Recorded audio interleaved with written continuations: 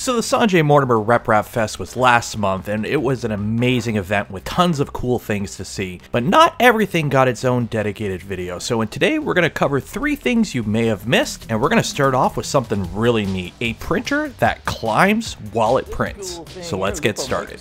Yeah. This is a puller. No. Inverse puller. Inverse puller. So the bed is fixed, but the gantry does all the funky stuff. Yeah, but then the gantry does even funky stuff. It can keep going up in the Z, so it can climb up. You see both of these prints? Yep. Taller than the printer itself. Wait, does it cantilever? No. Well, it's cantilever, yeah, but like if you look at the video, it shows that it has 2 grippers, one at the back of the arm and one in the base, and then it uses these holes in the print that like are embedded in the design to lock itself in and climb up like a caterpillar. Oh, geez, it climbs. Yes. Yeah, it climbs. That's insane. Yeah. Because every time I walk by just doing this, I'm like, oh, it's actually climbing. Yeah. Sorry, like I should have really brought a bigger screen, but like I came here on the train. Oh, okay.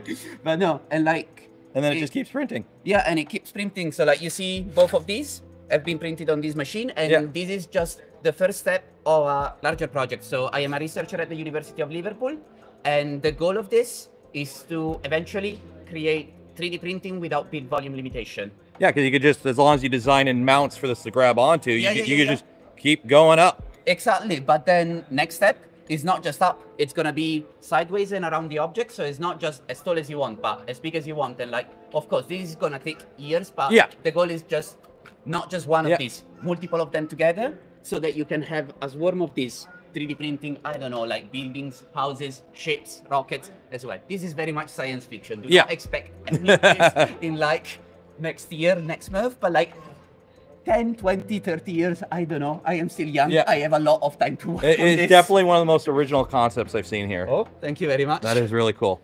Yeah. Cheers. Do you have information online or something?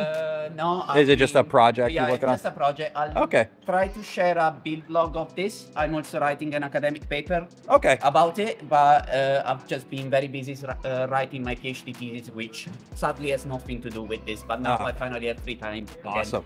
Anyways, cheers. Awesome. That's really cool. That is really cool. Unfortunately, like I missed that all weekend. It was over there, and it's like I walked by it a few times, but he wasn't there. So I just look at him like, oh, it's a Delta printer. But that was really cool. That was really cool. Okay, so I'm here with Rob, and tool changers are one of the cool things that's happening a lot now with the DIY scene in 3D printing. And we have a variant here that is something I haven't seen before. So Rob, what do we got here? Okay, so this is a new tool changer system that's in development. It's designed by Zroncho, who brought us many of the ant head printers. He did the Double Dragon and the Dueling Zero, which I had a go at building last year. He knew I had a Trident, so I'm lucky enough to be in the closed beta that this is in right now for the tool changer, which is a super cheap tool changer based on a magnetic coupling system using a Maxwell coupling. And this should, in theory, be a high-performance, cheap tool changer, which can run at high speeds and will be available for a lot of different printers. So we're running it on our Trident right now. I've got the Trident docks on here. This is the plate system that we've got, where you've got the Maxwell coupling held together with magnets. But it gives a really strong coupling, and it means we get this super high precision because of the Maxwell coupling every time. And it also gives us an integrated probe. So there's a probe in this? Yeah, can you find where the probe is? So like if you want to do a Z probe and a tap, you can probe with this. I don't see one. It's in, wait. Oh, is that it? Yeah, okay. So you've got a bit of motion there, which is the kind of motion that we need to do a tap type action. And because we've got an electrical coupling between these 2 points, we can wire up an end stop across here, and then we've got a tap. I'm really optimistic that we can also use this as like an X end stop and a Y end stop, just by smashing this from the side to move it out of alignment, and then we can have the whole system doing like quadruple duty. It's always funny, I find, with like end stops on printers and whatnot. Like we go through phases where it's like, okay, a rigid fixed end stop, and then we got inductive probes and eddy current probes. And then we always end up going back to just, we're just going to have a wire, and when it touches something else. It's so simple, right?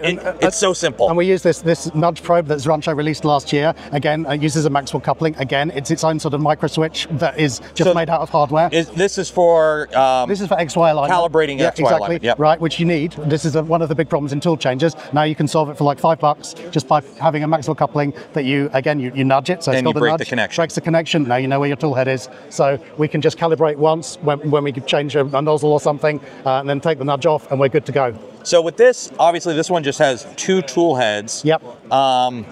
But if this was on like a V2, you could theoretically just have tool heads stacked up on the sides, essentially. So that's a great question, and I think you absolutely could. At the moment, there's a bunch of different printers in development. The plan is that it's going to be, when it is released, then it will actually work on a V0, so you can fit it into a V0.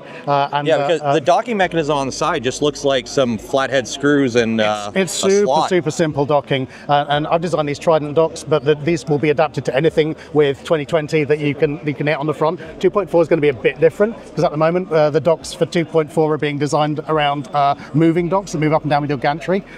So the way that I would add more tool heads to this is I would put more docks along the front, right? So maybe add a bar along the bottom and some more docks sticking up here. And then I could easily get 4 tool heads on here. Again, for just the price of the tool head, really. There's so minimal cost involved in this. The magnets are the biggest cost, right? Yep. To get that really strong. And we get those by the hundreds. So. Exactly right. Awesome. Well, that's really cool. My pleasure. Thanks for sharing it. Yeah, cheers, Rob. Thank you. Have a good show. So it's always cool when there's new hot end tech in the industry, and I'm here with Lionel from Swiss3dc, and they got a pretty cool hot end on the market now. So what do we got here? So what we have here, like for the Bamboo Labs, you know the one here, when you change the nozzles, it's a very quick swap. Just take off the silicone sock, pull out the nozzle, put it back in, clamp it. There's a steel plate in here, spring, put it back together. From the end tip here, just press it in, it's done. That is a very quick nozzle change there. Yeah, tool free, yeah. That's what we're trying to do, and we try to do this for all the E3D type, for the Creality, for the Voron, for the S1. Here also for the Prusa Mini, it's a drop-in replacement to have exactly the same length. And the benefit on here is you have a 12.7 millimeter nozzle length that would make about 12.5 millimeter cubic millimeter maximum. And on this one, for the exact same length, you have a 22.5 millimeter. It's similar to a Volcano into a... The same length, same overall length, but now you're getting almost double. So that's what we have. We have also the longer ones, longer version, where it's a 33 millimeter length. Same thing, take it out. That's a brass nozzle, diameter 3. And here we have also our CHT type, that is a pinch tube that makes even better flow capacity than for the CHT model. So you're basically accomplishing the same thing with the CHT with more surface area with just essentially like a divot or a pinch. A pinch inside, and that's also patented. It has been through patent, not pending anymore. Okay, yeah, I was gonna say, awesome, that's pretty cool. So these are basically, so you're selling the hot end, that's the hot side of a hot end essentially, and you can put it on your existing cold end for whatever your machine needs. So you can have it typically here, that's what we see. The bottom part is the hot end, and we adapt the base plate and a heatsink connector to any kind of hot end you have. Awesome. Or we modify the length of the heatsink. That's like for the Prusa, a different type, and it will be just a drop-in replacement as well, with a longer melt zone that makes you improve the print time and melting efficiency. And then also, you have 2 heaters on these as well, yes, so you got double the heaters, one on each side. 24 watts, so 2 times 24 watts, 2 times 30, 2 times 40, or 60 watts. Those here are 60 watts all along here. What we found was 60 watts on each side for the ones who really want to push in the heating. And what kind of, is it a thermistor, a PT100, 1000? So for now, it's the thermistor, it's a NTC 100. Okay. And we just will make a little modification in the heat block to support the PT 1000. It's a square of 2 by 2 millimeter, and that's what we will do to be able to be compatible as much as possible. Awesome. And these nozzles these are very simple nozzles. They're just the only part that you really need, essentially. Yes, so we have 2 types of nozzles, and even 3 somehow. So this is a brass nozzle, full brass nozzle, flying away. This is a hardened stainless steel nozzle. I can't get it. There we go. With a sleeve, with a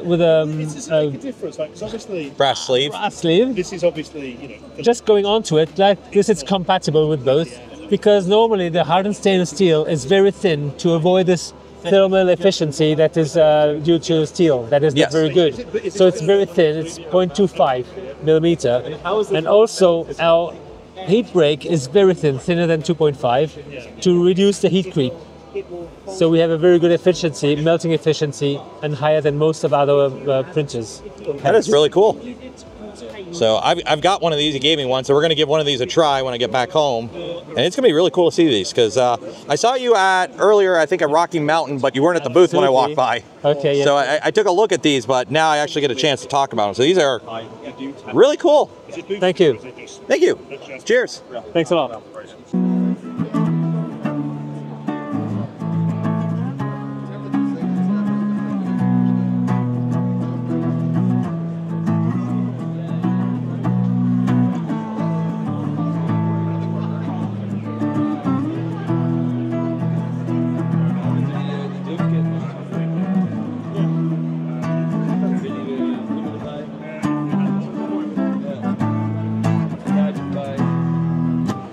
Free bird. Thank you.